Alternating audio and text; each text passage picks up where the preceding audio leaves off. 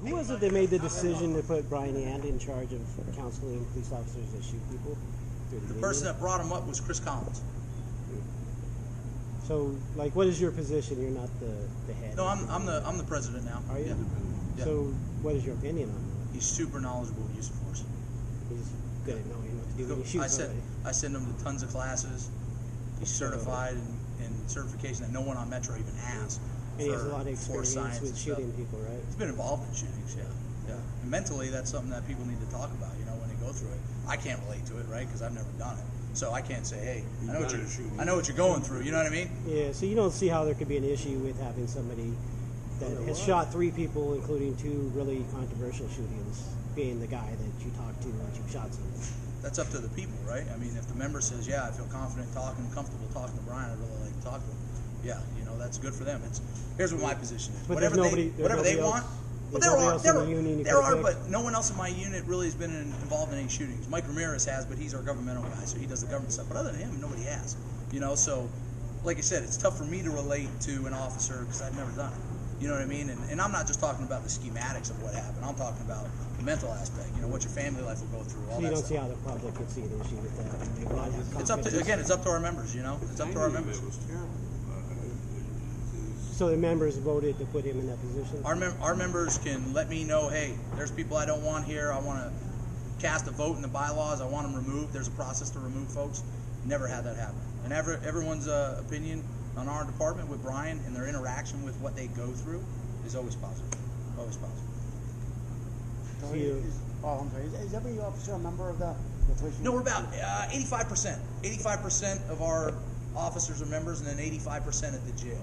And then we have city marshals too. Like I was talking to the chief over there. We have the city marshals also members over there. Yeah. I kind of Brian. I must be hitting that 15% because I asked about the thing, and I see there's like a 1 blue stripe. Sure. And none of them ever seem to know it is what odd that means. But maybe I just hit that 15% every time. It is odd that none of the cops know what the thin blue line is. What's that? Yeah. It's odd that none of the cops know what the thin blue line is. I ask them constantly. I have plenty of video, and they don't know. About the thin blue line? Yeah. It's kind of funny.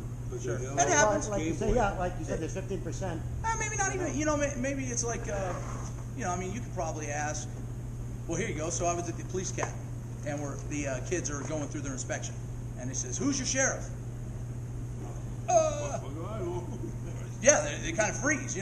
Some people just say, "I go to work, I do my job." I may not know who the chief over here is, the assistant sheriff. But it is what it is. I think everybody tries their best. But well, that's what I want to know is, what does it mean? Like, why is it a different flag than like the American flag? I've actually seen a big one up at the Area Command Center up there on Cheyenne way up there, huge one. But it was kind of busy. I never got to ask what it indicates or what it means. So would you be able to kind of explain? I can't explain the background behind it. You know what I mean?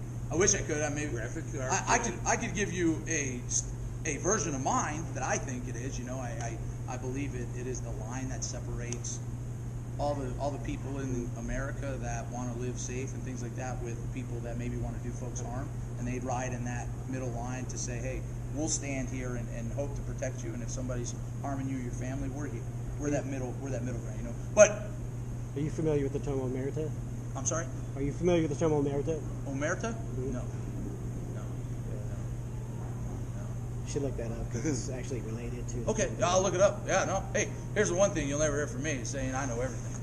I'm a guy that likes to learn. Mike can tell you that. I like learning stuff, man. I would say that I like learning stuff. It separates those who have been victims of crime from those who have not yet been victims of crime. That's how you can really convince the top most. I would look into the origin of the term thin blue line because it actually means something quite different. Well, it's officers protecting each other from prosecution. It's basically a. And that goes back to was there a documentary in the 70s? There was a documentary in the 70s. A PBS, I think it was. It's basically the vow of silence is what it is. Cops actually invest. That's not unusual or unheard of. And I want to correct you on something, Brian. Yeah, hey, I gotta go. What's your name, buddy? Yeah. King Ron, Steve. Nice to meet you, pal. Yeah, I was gonna ask, what's your name? Steve Grammas. Grammas. Grammas, yeah. Yeah. Go to you our, ever on the street and stuff? I mean, you go. not there- anymore. I worked in narcotics for 6 years before I came up to where I'm at. Okay. So, yeah, I went out and did stuff where, you know, not like the real cops are out there doing all the time. You know what I mean? Nobody does one. Don't worry.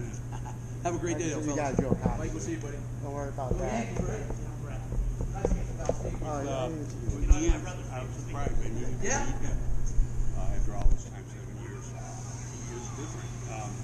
And the timing was just really good.